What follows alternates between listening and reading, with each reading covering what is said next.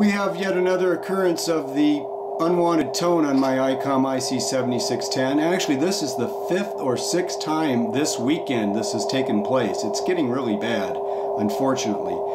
But I think I found kind of a way to at least temporarily make it go away. And here's what I do. I push either the split button or the dual watch button. They're not well illuminated here. And that seems to make it go away. In fact, it's happened almost every time.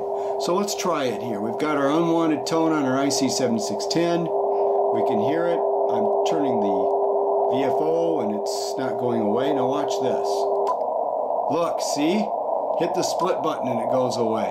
Or sometimes I'll hit the dual watch button and it'll go away.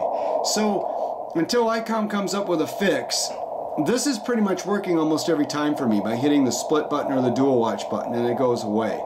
So like I said, until Icom comes up with a fix, for those of you who are having issues with your 7610 and the unwanted tone, try that split button or dual watch button. Just push it and shut it off, and it's almost all the time going away now, which is at least a temporary fix. I know it's a band-aid, not a cure, but it may be something for you 7610 owners with the same ailment that I have on my 7610.